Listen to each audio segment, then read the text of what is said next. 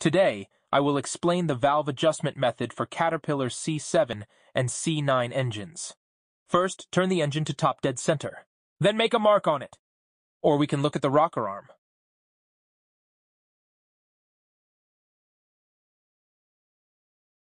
The sixth cylinder. Exhaust. Exhaust. Move the exhaust valve up to its highest position, then push it down. The moment it reaches the bottom is the top position of a cylinder. So let's adjust it precisely. The exhaust should be precisely 0.64. Hey, you might not find this plug in the market. You can contact me through my Douyin. Get in touch with me. My Douyin ID is my phone number and WeChat ID. And then, on this end,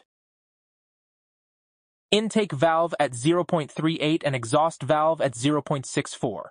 I've always been selling this plug. Then adjust the exhaust for cylinder 1, 3, and 5. Then into the bathtub. Cylinder 2 and 4. Then rotate the engine 360 degrees. Then use the same method on the 6th bar. Then 6.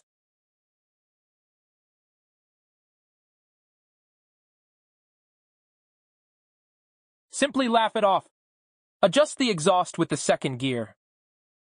In the near future, shift it into gear 6503, just like that.